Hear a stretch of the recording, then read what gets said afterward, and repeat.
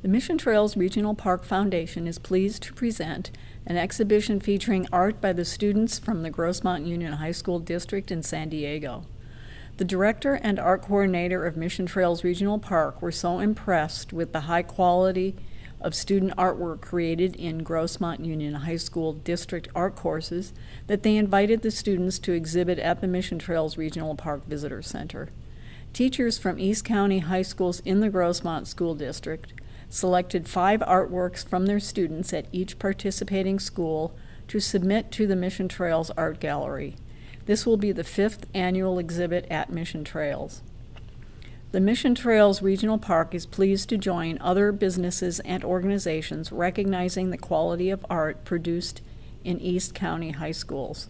Terry White, owner of Golden Artistry Jewelry Design in La Mesa, holds an annual jewelry design competition for students.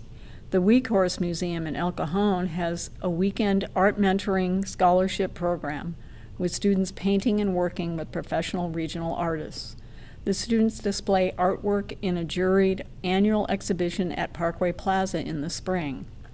The district student art exhibition has grown and developed into a wonderful exhibit over the past 29 years.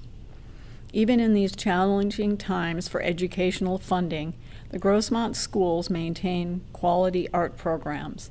The caliber of work is so high that students in several of the art programs receive articulated college credit for their high school art classes. The teachers encourage their students to enter many competitions, from the Congressional Art Competition to the San Diego Fair, and many in between. Their programs are standards-based, promote Common Core learning, and encourage literacy. This exhibit will be on display in the Mission Trails Regional Park Visitor Center Art Gallery, December 5th, 2015 through January 1st, 2016. The public is cordially invited to a reception in honor of the student artists on Saturday, December 12th, 2015 from 1 to 4 p.m.